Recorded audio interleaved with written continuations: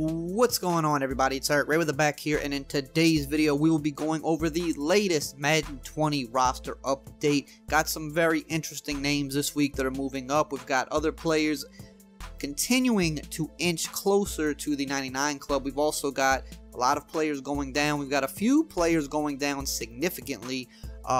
May surprise you, may not, so we'll get all into that. If you are new to the channel, however, and you want to always stay up to date on the latest Madden updates and tips, make sure to subscribe and definitely make sure to hit that bell icon so that you don't miss any of these important uploads. So, got the roster update today. We're going to get into that in a second. We did not get the title update today. I thought that maybe we would get that today, so possibly still tomorrow. If not, it's going to be next week. That's usually how they roll out. If you want to kind of get up to date on what you can expect in that next title update that should be coming within a week from now at the very latest, I'll link below in the comments and the description. I did a video yesterday, so you could check that out and kind of see what's coming. But let's get into this roster update today. So there's no official blog on the EA site as of yet.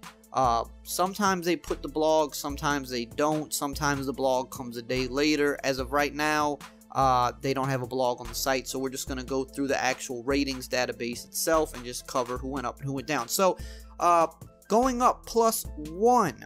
The first name on our list is Russell Wilson, is up 1 to a 97, so he's inching close to that 99 overall club.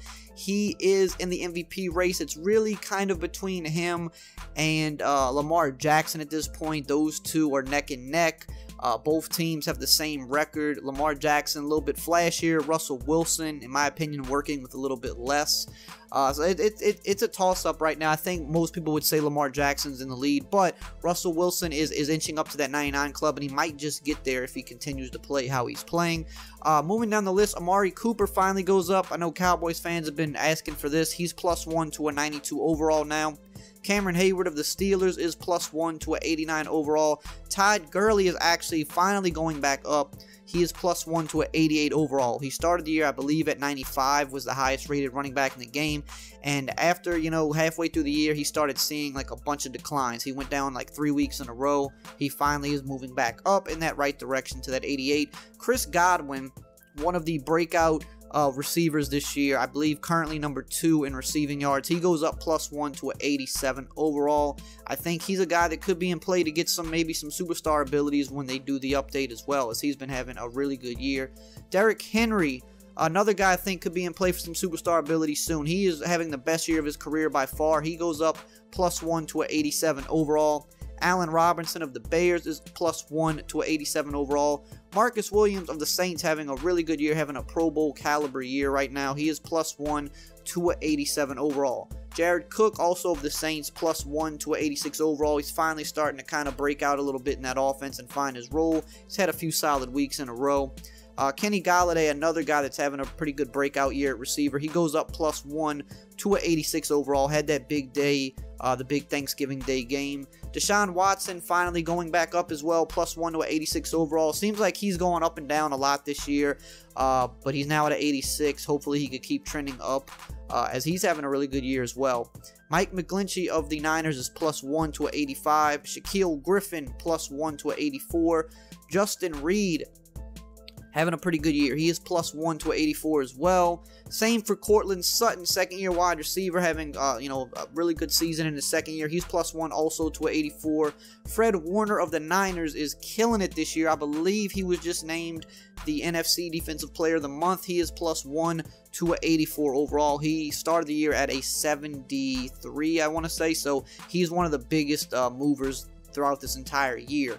John Brown having a good year as well, +1 to an 83 overall. I believe that's 2 weeks in a row that he's moved up. Roquan Smith having that huge game on Thanksgiving. He's +1 to an 83 overall. Darren Waller of the Raiders, +1 to 83 overall. It seems like this guy's going up every week. This is another one of the biggest movers this year. He definitely, I want to say, started the year in maybe the low 70s. Maybe high 60s, I'm not 100% sure, but he's been moving up like crazy this year. Eric Armstead of the Niners. I've seen a lot of people mention his name in my comments over the last few roster updates, so he's finally moving up a little bit. He goes up +1 to an 82. Devontae Parker having that huge week this past week. He goes up +1 to an 81 overall, kind of showing some of those flashes of the guy that, you know, everybody thought he would be when he was drafted. Maybe, you know, potentially moving in that right direction now and can become that guy. Darius Geis had a really good game. He's finally healthy. You know, was hurt all last year, was hurt for most of this year. He's finally healthy, getting back on the field. Had a great game. He's +1 to an 80 overall. I think if he could just stay healthy, he's going to be a serious problem in this league. Josh Allen of the Bills goes up to a 79 overall. I believe he is +2 this week, so he's finally moving up in the right direction. The Bills continue to win. And then just one more name, a little bit lower of an overall guy, but just interesting. Taysom Hill, obviously everybody knows what Taysom Hill is. He's like the Swiss Army knife of the NFL. Had a big game on Thanksgiving. He goes up +3, one of the biggest movers this week, only to a 62 overall, but important to note that his speed went up +1 to 90 speed, which is, I mean, that's extremely fast for a QB. I believe only Kyler Murray and Lamar Jackson are faster, so especially with that new Taysom Hill package in the Saints book, there's, you know, his overall is low, but he does have the speed to kind of, you know, be gimmicky, so kind of an important update there. Now, let's talk about the guys going down. So I think the first guy on this list is gonna, you know, make some people mad. You know, Patriots have a big fan base, and this guy himself has a big fan base. He's going up and down a couple times this year, but Tom Brady is going down once again to a 96. I believe he started the year at a 97, right? I believe. And then I think he went down to like a 96, and then he went back up to a 97, and now he's back down to a 96 again. So he's kind of fluctuating a little bit this year. You know, it is what it is. He's getting a little bit older, but not really having a bad year. But he has some down weeks, he has some up weeks, so his ratings just reflect that.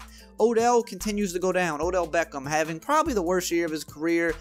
Not that it's really his fault. It's just that the coaching for the Browns is bad. The play calling is absolutely awful, and it's just kind of hard for him to really make the splash that he normally does. But he's going down once again to a 91 overall. I believe he started the year at a 95, I want to say. So he's went down like 3 separate occasions over the past few weeks. So, you know, hopefully he could get moving in the right direction again. Brandon Graham is down 1 to an 88 overall. Patrick Peterson is going down again.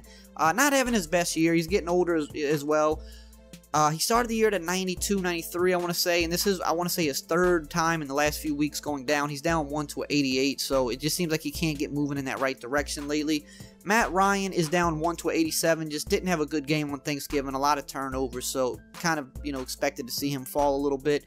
Denzel Ward of the Browns is down 1 to 87 overall. Justin Houston of the Colts is down 1 to an 86. Aaron Jones of the Packers is down 2 to an 86. So a guy that for a while people were mad that he wasn't moving up. He finally moved up a little bit, and then's kind of just been stagnant since he moved up. So now he's down 2 to 86. Marshawn Lattimore actually going down. This one, not really understanding, but he's down 1 to an 86. I think that the thing with Lattimore that's funny this year, he started at 87. He went down to 86 after the rough first few games, which was to be expected. But then he just went on a tear of just being absolutely locked down, and he didn't go up for weeks and weeks and weeks. And then finally, after like 5 to 6 weeks, he finally went up back to 87 where he started, and now he's going back down to 86. But I don't really feel like he's been playing bad lately. He was injured. He missed a couple games, but he hasn't really played bad, so I'm not really understanding that one. Robert Woods is down 1 to 86. AJ Bouye is down 1 to 85. Jarrell Casey is down 1. Or excuse me, I think these are all 86s, not 80. No, these are all 85s. Excuse me. So AJ Bouye down 1 to 85. Jarrell Casey down 1 to 85. Juju Smith-Schuster down 1 to 85. Just not really been able to replicate what he did in those first 2 years, but he's been playing with a number of different backup QBs, so, you know, I would imagine that has a lot to do with it. And also Antonio Brown's not there to draw that extra attention. Jordan Reed is down 1 to 85. Phillip Rivers down 1 to 85 as well. He continues to struggle. Justin Coleman down 1 to 84. William Jackson III is down 1 to 84. Patrick Chung down 1 to 83. Larry Fitzgerald down 1 to 83 as well. And Leonard Fournette going down again, down 1 to 83. It seems like he's up and down almost every week. He goes +1, -1, +1, -1. It's just, he's been one of the notorious +1, -1s all year that he can't get on a streak of going either up or down. It's just, he goes up 1 week, and then a week or two later, he's down, and then a week or two later, he's up. So I'm not really sure. Dak Prescott, I know Cowboy fans don't want to see this, down 1 to 83. Didn't have the best Thanksgiving Day game, but it wasn't the worst either. I don't know. I think he's been a pretty solid overall this year, but he's a guy that, another guy that is a lot of up and down this year, just hasn't been consistently going in one direction. Will Fuller is down 1 to 82. Jimmy Graham is also down 1 to 82. Jalen Smith of the Cowboys is down 2 to an 82, which, you know, one of the better linebackers for the Cowboys, but he drops 2 overall points this week. Ronald Darby of the Eagles had a very rough game. You know, Devontae Parker went up for a reason. He was making some big catches on Ronald Darby. So Ronald Darby, on the other side of things, he's going down 1 now, an 80 overall. Now, there's 2 really, really big, you know, fallers this week. So Mike Daniels of the Lions, down 5 to a 78. Just not having a great year. He was a monster with the Packers. The Packers let him go right before the season. People weren't really sure why. Signed with the Lions. Obviously, they saw something was going on there because he hasn't been having the best year. So he's down 5 this week to a 78. That's a pretty big blow. And Nick Foles finally gets back. He has a terrible game. He's benched for Minshew, so he's dropping 4 overall points to a 72 overall, which I think some people kind of expected that based on the performance and the fact that he's now benched for Minshew, who was playing pretty solid in his absence earlier this year. So maybe the Minshew magic is back for good now, and the Jags are probably big time regretting that contract they gave him. That is a lot of money they're on the hook for now, and it doesn't even look like he's going to be the guy, you know, that they signed to be. So that's a problem they got to figure out, but they're kind of just stuck with that one. So that's it for this week in the roster update. Like I said, we have a title update, should be coming within the next week. Check out the video below if you want to know, you know, what to expect with that. And as always, I will see you guys next time.